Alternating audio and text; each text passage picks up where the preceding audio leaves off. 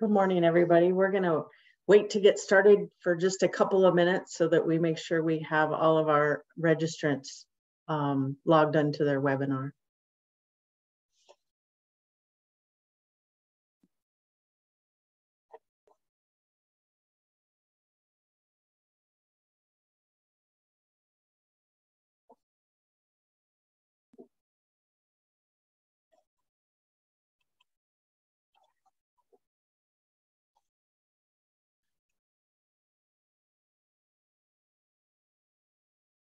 Again, welcome those of you who are just logging on. We'll get started here in just a minute.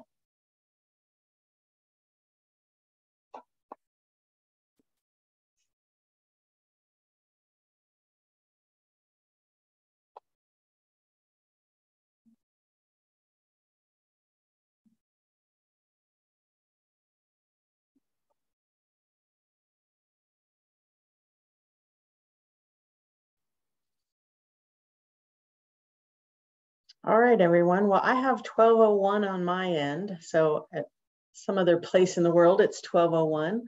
So let's get this thing started. Good morning, and thank you for joining us. Today, our webinar is about the Lower Elk Creek Nature Reserve in Erie County and a look behind the scenes from some of our stewardship and restoration work there. I'm Jennifer Chrisman, WPC's Vice President of Watershed Conservation. WPC owns and manages 41 preserves containing more than 14,000 acres in 16 counties in Western Pennsylvania. Our preserves are open to the public and free. You can hike, walk, fish, bird, and in some places even paddle in these areas. Our Lower Elk Creek Reserve in particular is near and dear to me. Not only is this reserve one of the greatest steelhead fishing destinations in Pennsylvania, it's also the location of our Watershed program's largest ever stream restoration project, which you'll hear about in a few minutes. After our presentations have concluded, there will be time for questions and answers. So please hold your questions until the end of the presentation, or you can type them into the question and answer spot at the bottom of your Zoom screen. Now, I'd like to introduce our speakers for today. Tyson Johnston is our stewardship manager who works out of our Franklin, Pennsylvania office. Tyson joined WPC in 2010 as part of our Natural Heritage Program, and in 2016 transitioned to a role with our land stewardship team. Tyson now manages all of our WPC owned properties in Northwest PA. Kylie Maland is our watershed manager responsible for watershed projects, grants, and the watershed staff in the entire western third of the state, which includes the Ohio River and the Lake Erie Basin. She works from our Watershed office in Elk County. Kylie started with WPC as a watershed planning specialist in 2006 and became a watershed manager in 2010. Kylie and I worked for nearly 10 years to secure the funds for this restoration project that she will present today. We thank all of our members for their support and for your interest in our work today. Tyson, take it away. Thank you, Jennifer. Welcome, everyone. So our Lower Elk Creek Nature Reserve is located about 15 minutes west of the city of Erie in Girard Township. It is in very close proximity to Erie Bluff State Park, just to the northwest, which the Conservancy was instrumental in protecting in 2004. The 92-acre preserve is owned in fee simple by the Conservancy and was acquired in 2012 from Fairview Evergreen. The preserve is bisected north to south by Elk Creek and bordered on the north by CNX Railroad and on the west by Creek Road. Elk Creek is the largest and most popular tributary to Lake Erie in what anglers call Steelhead Alley. Steelhead Alley is the section of the Lake Erie shoreline located between Buffalo and Cleveland. The headwaters of Elk Creek are near McCain, which is in central Erie County along the I-79 corridor. The creek then flows northwest to Lake Erie. The Conservancy's Lower Elk Creek Nature Reserve includes approximately a quarter mile of Elk Creek near the mountain. While many types of passive recreation are popular and permitted on the preserve. The fishing is the most popular activity. In particular, the anglers flock from all over to visit Elk Creek for on steelhead fishing. Steelhead trout are unique as they develop differently depending on the environment they're in. Fishing for steelhead in Elk Creek typically occurs between October and April each year. Steelhead are not native to Elk Creek and are currently stocked there by the Pennsylvania Fish and Boat Commission. Other species that are popular with anglers include smallmouth bass, brown trout, chinook, and coho salmon. The preserve also features 22 acres of wetlands. The wetlands help protect the creek by acting as a filter of sorts for the water before it enters. Exploring the land by foot will expose you to many wet areas on the preserve, including an unnamed tributary that meanders its way through the preserve before reaching Elk Creek.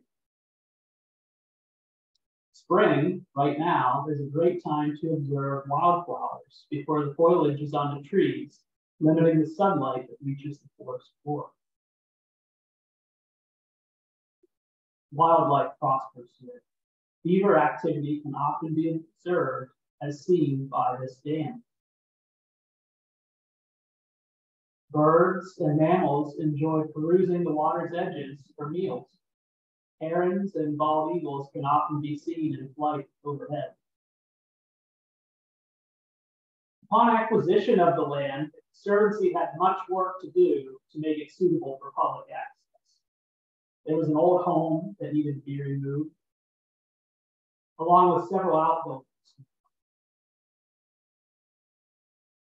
There was also an extensive dump site on the hillside behind the structures that needed to be cleaned up. Contractors were hired to perform the demolition, cleanup, and restoration work. Following the demolition and site restoration, the Conservancy then installed an improved public parking. The parking area was refreshed just last year in 2022, as seen in this photo.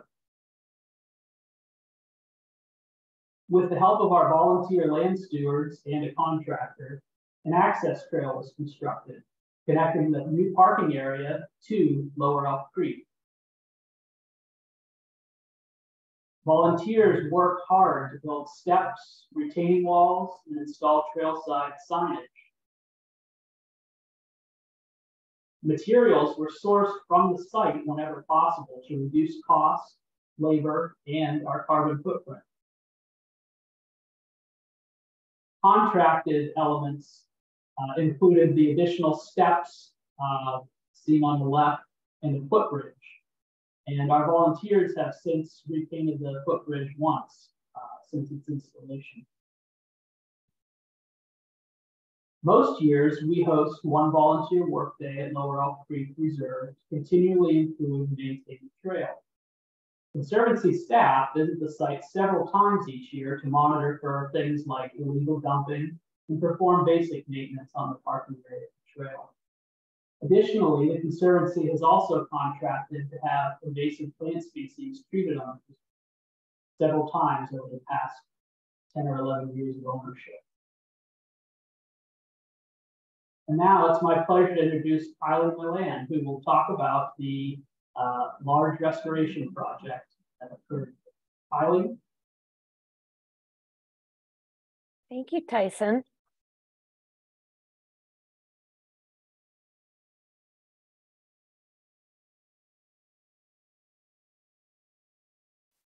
So today I am going to go over the intent of our Lower Elk Creek Stream Bank Restoration Project. When we inherited this site back in 1980s, in the mid 80s, an ice jam on the railroad tubes that you can see on the right side of the picture here required some emergency maintenance, and therefore the railroad imported unconsolidated material that was brought to the site via rail car and dumped over the embankment to fill in this area and create access for machinery to repair these tubes. And as such, that material is not very well binding or supporting of native vegetation and was highly erodible. It's estimated that this site contributed conservatively 30 tons of sediment per year due to this extensive erosion, and that equates to about 15 triaxles of material that was entering Elk Creek and ultimately reaching Lake Erie just a 1.5 miles downstream. This material also contained debris, including logs, railroad ties, garbage, bricks, and a type of binding material or agent that seemed to have been injected in pockets and seams throughout this staging area to create hard berms and little cement pockets within that soil. This erosion continued upstream for approximately 600 feet, creating unstable and unsafe access areas along the creek. And the shale bedrock geology of the stream bed creates little opportunity for gravel retention, which is important for fish spawning habitat, excuse me, and other aquatic macroinvertebrates and organisms. The Elk Creek drainage is flashy, experiencing rapid flooding events that the stream peaks and rises quickly, and it causes exacerbated erosion conditions along that bank. In the wintertime, that heavier flow is carrying sheets of ice, which gouge the stream bank and create even larger pockets of sediment loss.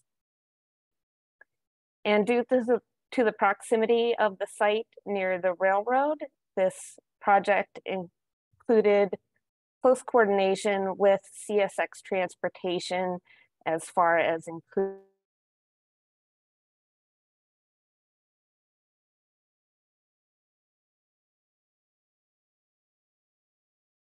as well.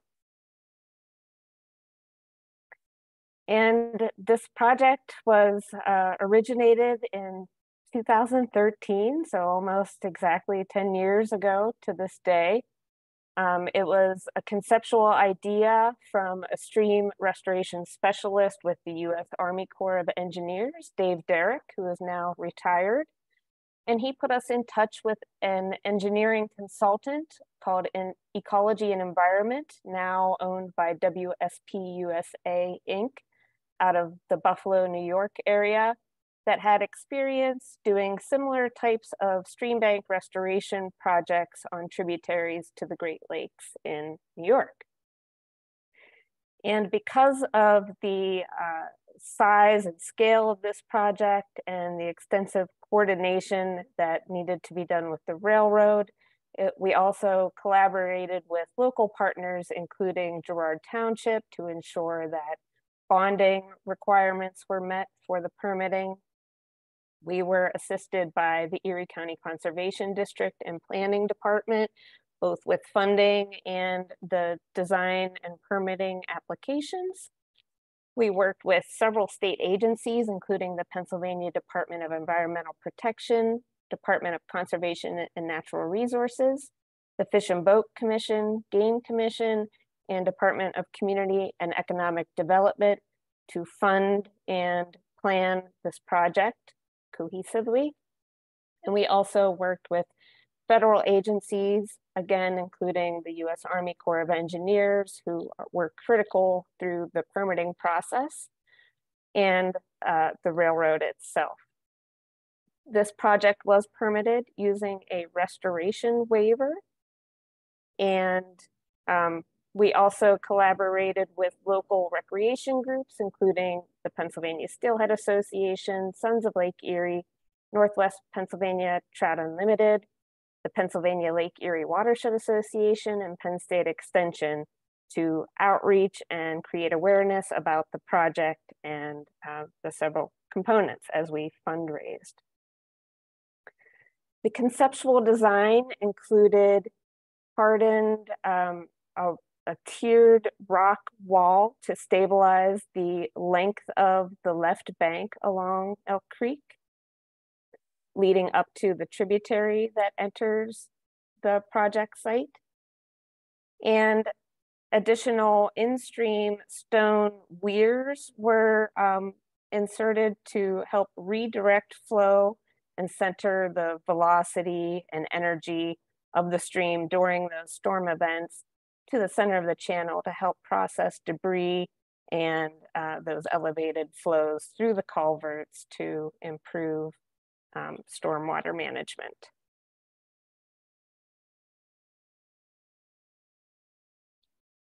Some of the natural features surrounding this area that we were trying to mimic in our restoration approach included shale bedrock outcroppings.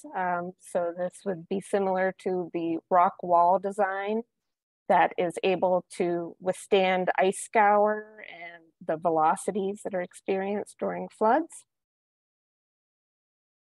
And these weirs and rock piles help create slower resting areas between them, not only for fish and the aquatic organisms that live in the stream, but also for the anglers who are enjoying the property as well.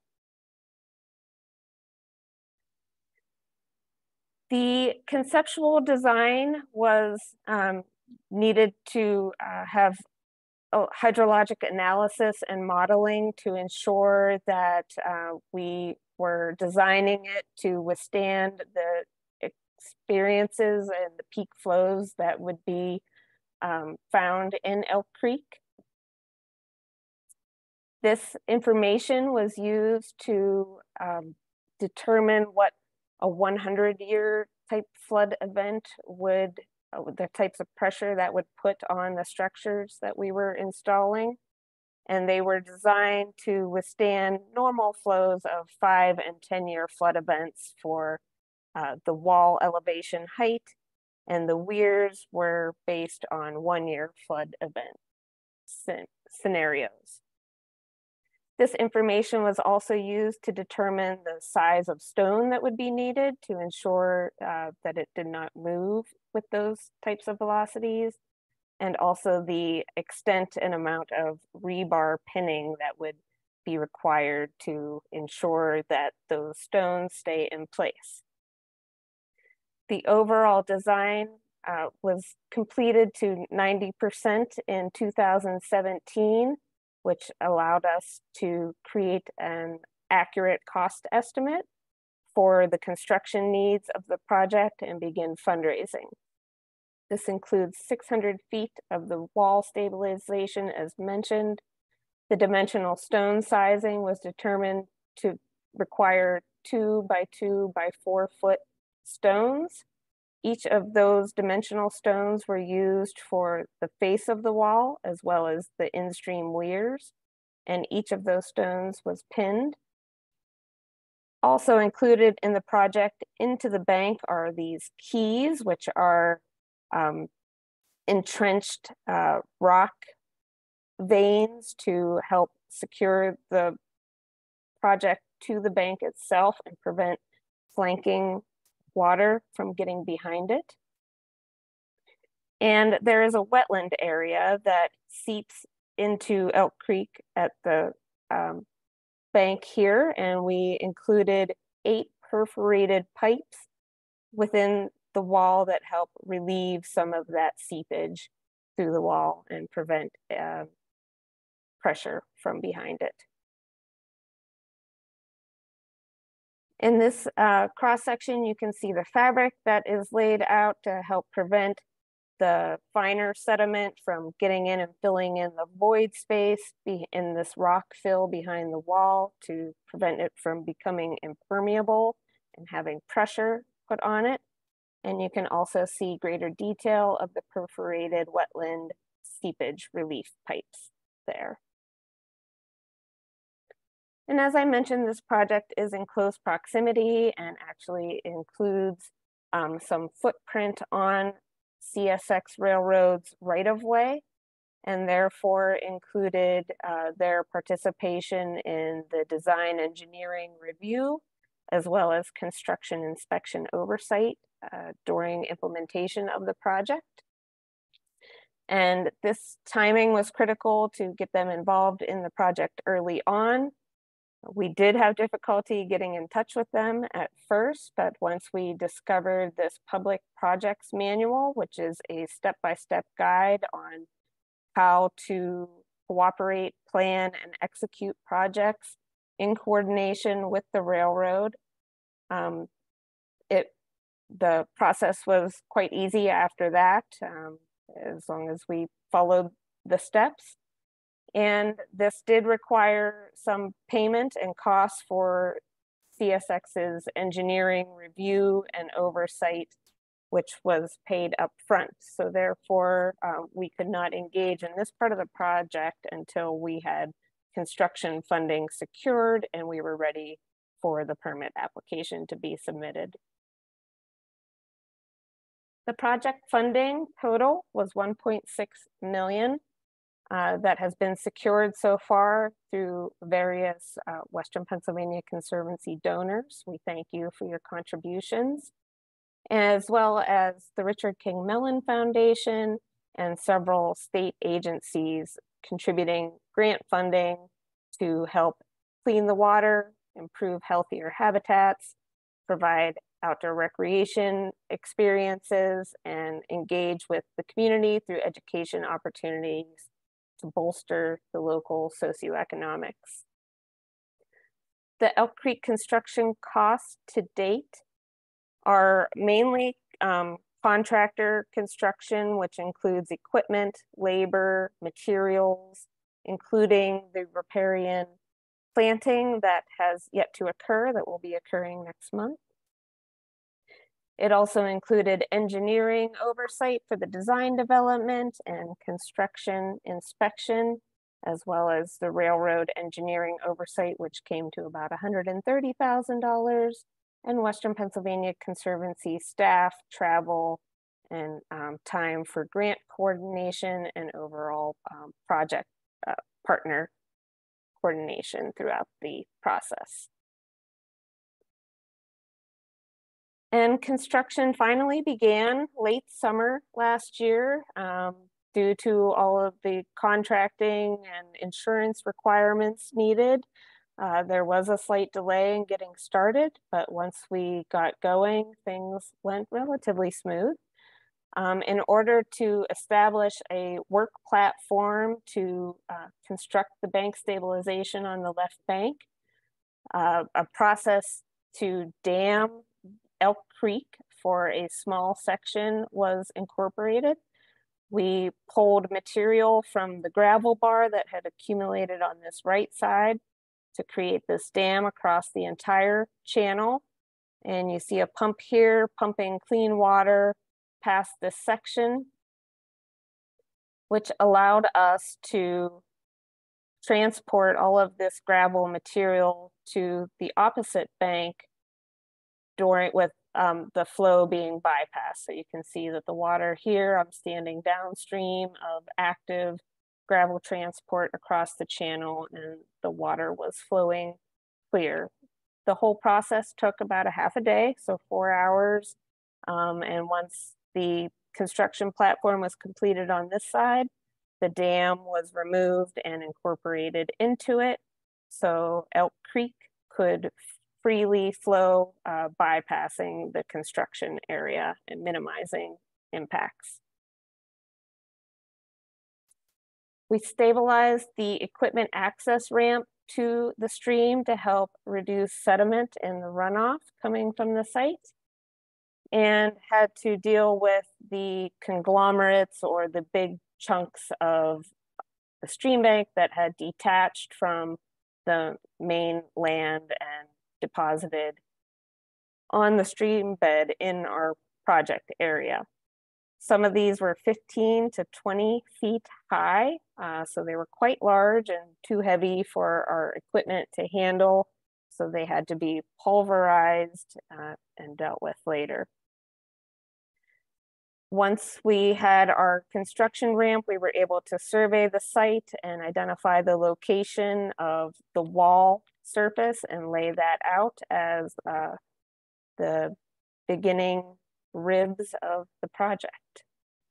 As I mentioned, that conglomerate material was embedded with a binding agent that created these cement pockets, this white material here that was quite hard and difficult to deal with, breaking these pieces up into smaller, more manageable objects and eventually pulverizing them to just dirt and rubble. This hard substance persisted throughout the stream bank, and in fact there was one large seam that created this hump or ridge on the stream bank that we were not able to completely grade. It even ripped our steel excavator bucket apart during construction, so it's pretty heavy stuff. We did our best to work around it. And we had our share of other troubles during construction that delayed events. Once we had our first row of stones laid out and we were starting to see the image of the wall and how things would go, we had our rebar staged and ready to go for drilling and pinning. And then we had a flood event that weekend, and it took most of the gravel material that we had transported from this bank and washed it down to a deposited area down here. You can kind of see the ridge of it there. But it brought a lot more gravel from upstream and deposited it right back where we had borrowed it from. So we were able to reuse some of that material again.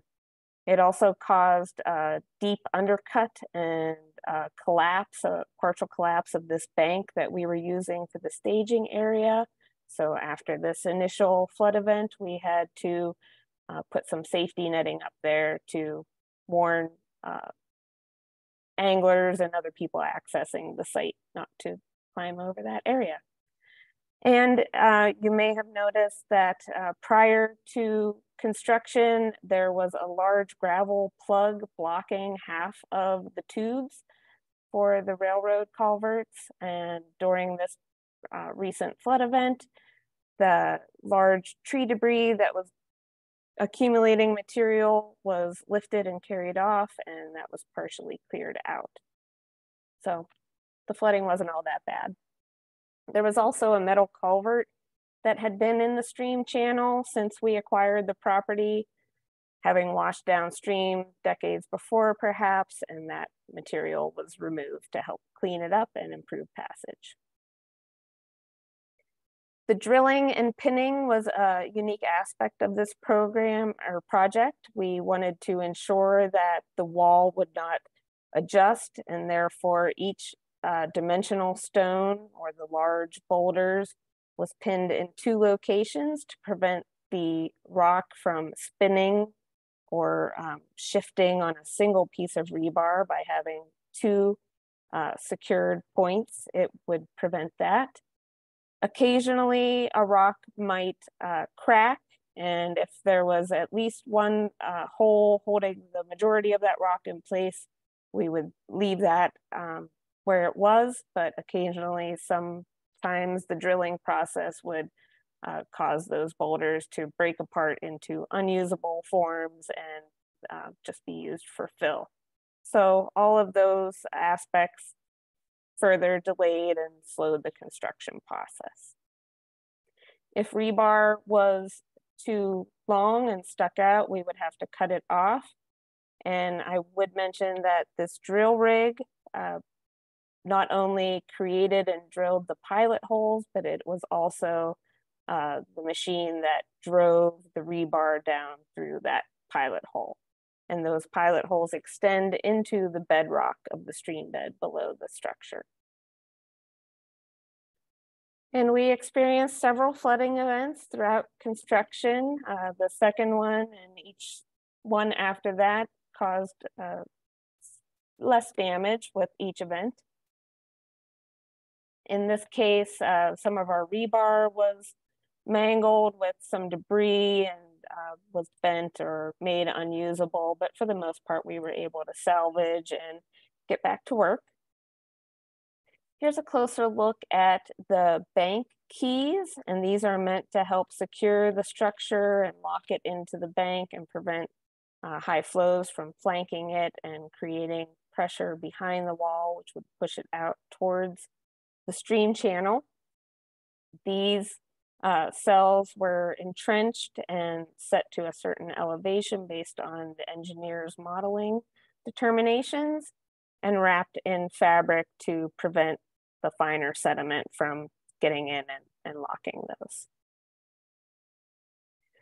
Again, a closer look at the fabric back wrap that was tucked under the dimensional stone onto the stream bed and carried up and pinned into the top of the bank. The wetland seep relief pipes exit the wall between stones of the second tier, and they're pretty well disguised. They are black, and I believe they're 6 inches in diameter, so they don't stick out much.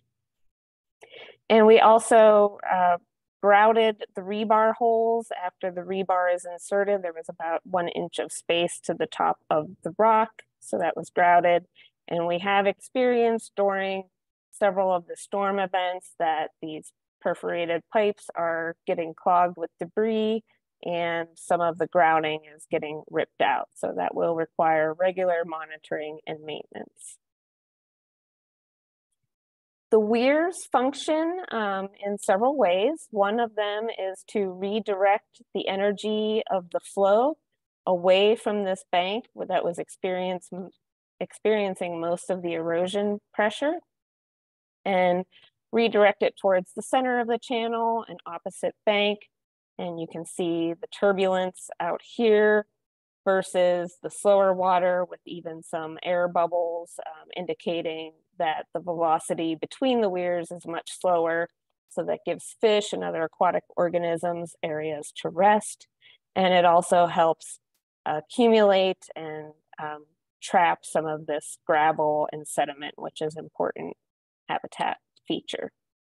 And here you can see the gravel starting to build up along the corners. This helps improve access for semi-aquatic organisms like turtles and snakes, so they can get out of the water and up onto the bank and past our project.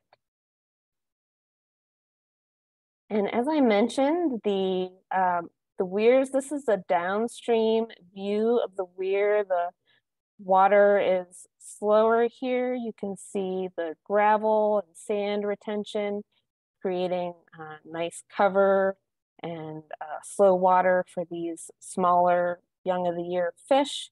This is like a little nursery area for them that helps protect them and keep them safe. And you see some leaf debris, which is being trapped in these areas as well, which creates food for the bugs and other organisms that live on the stream bed that the fish depend on for their food.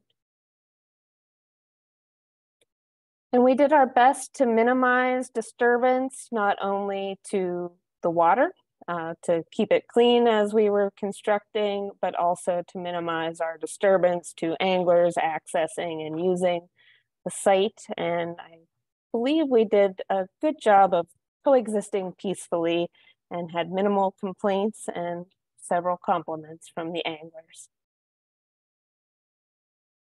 We did our best to keep things going and keep the project going by having all the equipment running at once simultaneously. And again, you can see despite the active transport of materials and the staging area being rough and exposed. The water below the project is running crystal clear during construction. And we also worked weekends and into the wee hours of the night to get this project done, as it dragged into the months of November and December. And we experienced a few more flood events during that time.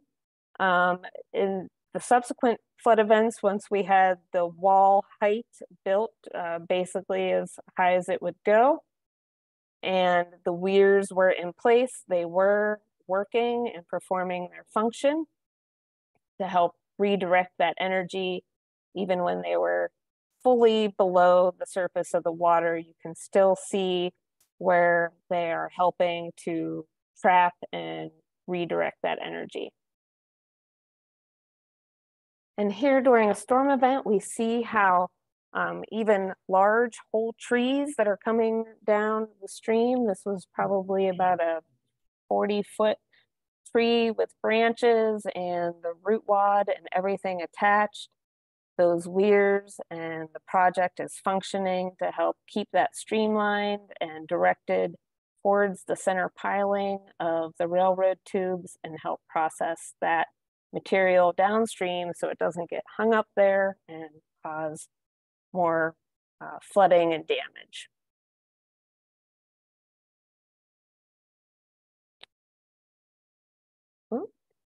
And if I can, we are going to see a nice overview of the stream bank from drone footage.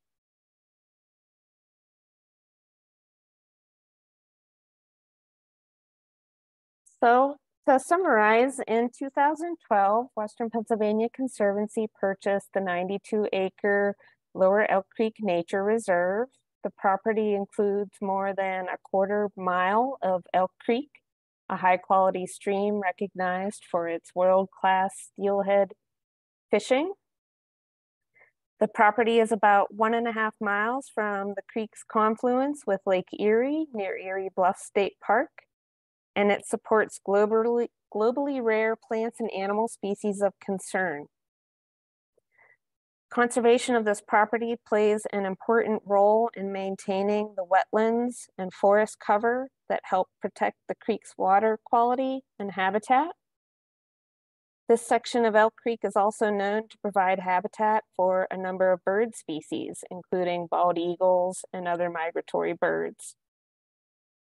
Western Pennsylvania Conservancy intends to manage the nature reserve to maintain a contiguous forested buffer along Elk Creek that will provide opportunities for low impact recreation, such as fishing, hiking, wildlife viewing, and creek exploring. Just upstream from the railroad crossing along the property's north boundary, both banks of the creek channel were previously filled with unconsolidated material, and over time, the stream migrated west and carried much of that fill downstream to the lake, impacting water quality. The stream's migration caused erosion for several hundred feet upstream and also created unsafe and unstable access conditions. A nearly vertical slope about 22 feet above the creek bed formerly existed before the area was stabilized with a tiered rock wall. The stream's lateral migration undercut and eroded the slope, and those stream bank failures also caused large conglomerates or chunks of the bank to fall into the creek. Western Pennsylvania Conservancy's goals for this project were to stabilize and restore the dangerously unstable stream bank, establish a healthy native riparian buffer, and create better public access for steelhead fishing and other recreational activities. When complete, this reserve could host thousands of visitors every year. and it will be a regional marquee fishing destination that will provide recreation for countless visitors and is expected to generate tourism dollars for the local economy. And our work is not yet complete.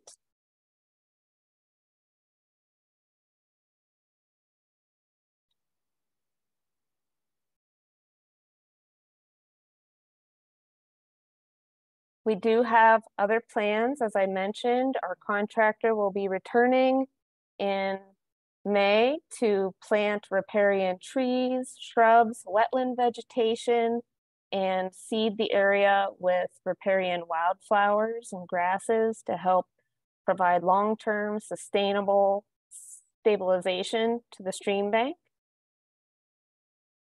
And we will continue to steward the property to provide clean water and healthy habitats and safe, stable access for our visitors. So we hope that you can visit Lower Elk Creek Nature Reserve today. Or if you're around later this month on April 28th, we'll be joining some volunteers at the site to plant live stakes, which are stem cuttings of willows, dogwoods, and other quick rooting species along the tributary and in front of the wall. And we'll also be returning there later this fall to plant additional trees and vegetation to further beautify the project site. And we hope you can join us for that. If you'd like to learn more about our work and projects, you can visit our website at waterlandlife.org or follow us on social media. And I'd be happy to take any questions that you have now. Thanks, Kylie. Thanks, Tyson. Hi, everyone. This is Carmen Bray. I'm the Director of Communications with the Conservancy. So thanks for everyone's attention today and attendance to this good webinar. A lot of great information shared. We have a few questions and I will address those shortly. Sorry, and I apologize for some of the technical issues that we were experiencing earlier. So if you have any more questions or additional questions for Tyson, feel free to put those also in the Q&A and we'll have him answer those questions, or we'll be able to answer those offline later. So we do apologize for that. So to some of the questions that we have, Karen is asking about access to the property or to our preserve without going across the street. So maybe Tyson, is this a good question for you perhaps to answer related to access to the project or basically to our preserve where this is all located? Sure. So there should not be any need to cross the street to get to our preserve. If you use our parking lot on Creek Road, you will be able to take the trail from the parking lot right down to Elk Creek. And we have plans to connect the end of our current trail to basically the end of the wall that Kylie just showed in the picture. So you will have direct access eventually to that wall. Right now, there's probably a maybe 200-yard section that is not connected from where our trail currently ends to where that wall is. So that's the best way to get down there, or will be the best way once that's complete. So we hope to work on that throughout this summer and have it completed by this fall. Thank you for that answer, Tyson. Another question from Dottie. Will you try introducing beavers to help manage the creek? Kylie, you want to take that one? Sure, they already exist there. There is an active beaver dam. It was breached in one of those floods partially, but they have been busy working on adding branches and restoring that. And it looks like they're creating a new dam on the tributary that comes in right above the project. Awesome, thanks for that. Kylie, another question for you. How many trees will be planted as part of the upcoming tree planting? And what types of trees? We have a native variety of trees, species that will be planted. I believe trees themselves, we have about 20. However, there are about 300 shrubs also going into the project, as well as hundreds of wetland plug vegetation as well. Great, thank you for that. Okay, another question from David. Were the rock keys pinned to the rock boulders in any way to stabilize and unite all of the bank stabilization structures, or was that not necessary to do? Pinning the keys was not necessary. It is bound to the project through the backfill that is behind the wall. However, the walls and the tiers of the wall, so all the face stones of the wall, are all pinned to each other, as well as to the first few stones that create the end keys. So not the middle keys in between the project, but the ones on each end. Those are pinned to some of the face rocks. And all of the weir stones are also pinned up next to the wall through the bedrock of the stream. Great, thank you. A lot of great questions, so great, keep them coming. So thank you for that. Another question for you, Kylie, sorry, or Tyson. Does Elk Creek tie into French Creek? Can you talk a little bit more about the broader watershed for Elk Creek as well? So they are separate watersheds. Elk Creek forms, I believe, on a ridge near, on the opposite ridge, it flows to French Creek, but Elk Creek flows north to Lake Erie. So they are separate systems.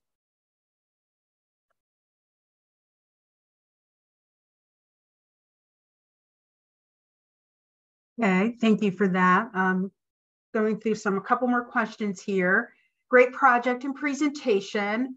And are you confident that this will be the near permanent stabilization solution? Or do you expect to have to return in, say, 30 years to maintain the functionality? Thank you for your compliments. And this project is intended to be a permanent solution, minimizing the need for maintenance through the extensive planning and pinning that was put in place when it was constructed. So there may be required maintenance as far as replacing stones, maybe that were cracked and weren't as obvious during construction, that might become dislodged or would otherwise create a gap in the wall. So those will be addressed as it occurs.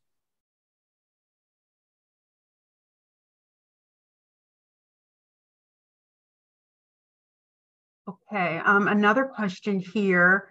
What is the date that we are looking for volunteers to plant at the site? This is for the upcoming tree planting. Yes, April 28th, we will be meeting at the parking lot at the site at 9 a.m. April 28th is a Friday at the end of the month, and it coincidentally is Arbor Day. So we hope that you can join us for that, and you can always contact me for more specific details or if you have additional questions about joining us that day. On July 26th, which is a Wednesday, also at 9 a.m., we're planning on working on that connector trail with our land stewardship volunteers. So everyone is invited to attend that, and there will be more information to sign up for that on our website. Thank you for that. And again, our website, waterlandlife.org. And right on the homepage, if you scroll down, we have an events as well as volunteer opportunity section where you'll be able to see some of these dates and information available, and you can sign up right there on our website or follow up for more additional information. So thanks for everyone's interest in helping and participating. A couple more questions. This is a great question from Jennifer. She says or asks, what are some of the ongoing outreach activities designed to keep my fellow fishermen from loving Elk Creek to death? To be clear, I love seeing the collaboration with groups like the Sons and the Sons, Western Pennsylvania Steelhead Association, but it seems like advocating for leave no trace is not enough. So. Yeah, that's a common shared challenge that we're trying to work collaboratively to address. Littering and the impacts associated with heavy use of particular sites is definitely impactful to the resources, and the more we can do to help spread awareness and promote stewardship ethics as people recreate in those areas, I think it just will help benefit us all. And it takes a village, so we are working together on those efforts. And I will say, if any of the attendees today visit our property and notice that there is an issue, if there was illegal dumping or anything doesn't look right, please be in touch with us so we can get out there and address it before it becomes a larger issue. So we do appreciate feedback that we receive from the visitors to our property, because obviously we can't be there every day. We get there as often as we can, but when we get tips about issues, that really helps. Here's one more question. This is for Kylie. Were any biological surveys of fish or macroinvertebrates and other organisms performed in the habitats before and after the restoration projects, or are any planned for the future to help to analyze changes in populations as a result of the habitat improvements? For this project, we did not conduct any biological assessments prior to the construction of the project. We are collaborating with several local universities as well as watershed groups and volunteer monitors who are studying water quality of the site and sharing that information with us.